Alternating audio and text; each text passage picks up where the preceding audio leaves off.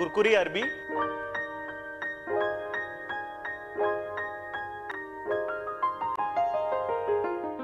Hello friends, welcome to Sanjeev Kapoor Khazana. This is Saurabh and I'm here to share a new recipe which is a part of simple vegetarian cooking series. And I'm sure even a non-vegetarian would enjoy cooking and relishing it.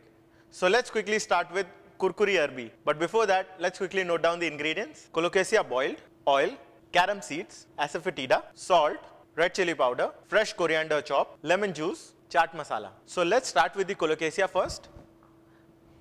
I have heated some oil over here for deep frying.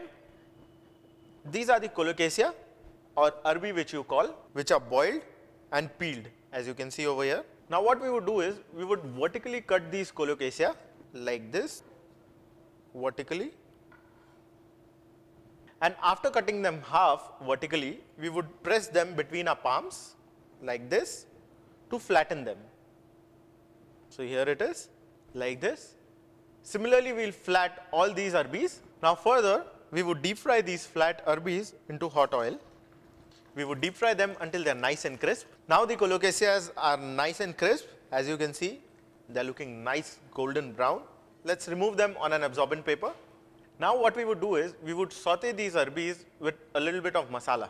And in a wok, we would heat a little bit of oil, very little oil.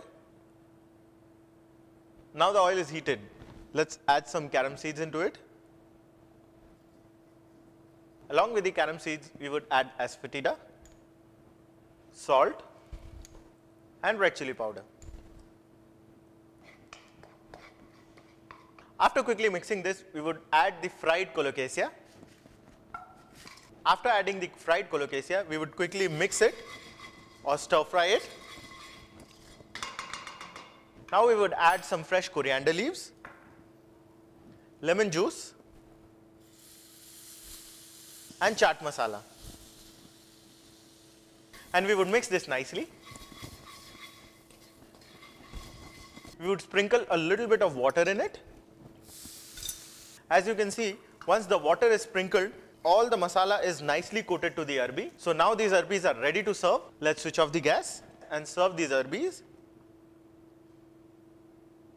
So here it is, nice and crisp Kurkuri Arbi. You can have this as a main course, you can have this as a snack. The choice is yours.